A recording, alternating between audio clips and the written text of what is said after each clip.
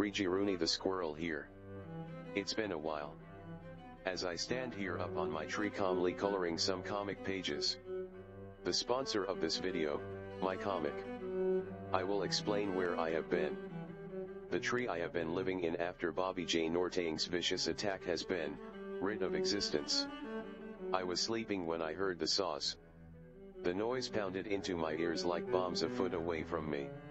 I tried to grab all of my belongings, but the tree swayed from side to side, knocking everything I owned out of the cubby hole that once held my door, which fell out. I took refuge inside a corner of my squirrel nest, but my grip couldn't last forever.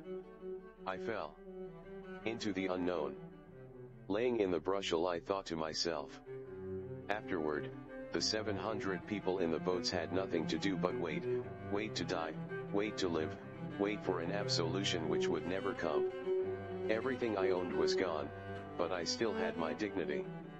I swooshed up out from the leaves that buried my grave, rebirthed from the ashes like a phoenix. Mother of dragons. After losing everything I loved, I became someone who could bring that lost love to others. I fitness trainer. A great career for a squirrel within the country like me. My first client was a man named Bob. My initial PTSD reaction to his name's similarity to Bobby J. Norton took some getting used to. I used this struggle to show Bob that even a squirrel with nothing but a crippled mind can too lose the weight once their mind is put to it. Do thus push-ups?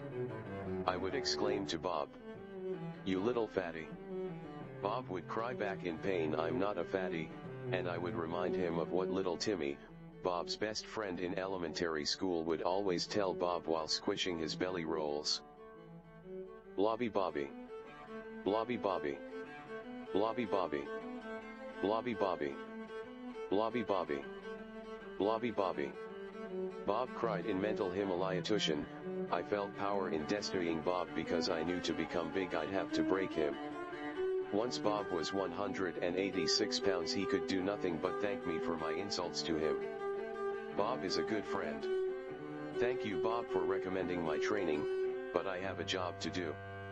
To get back to my Russian viewers and make art videos. My fellow squirrels need me. Bob understood and we parted ways peacefully.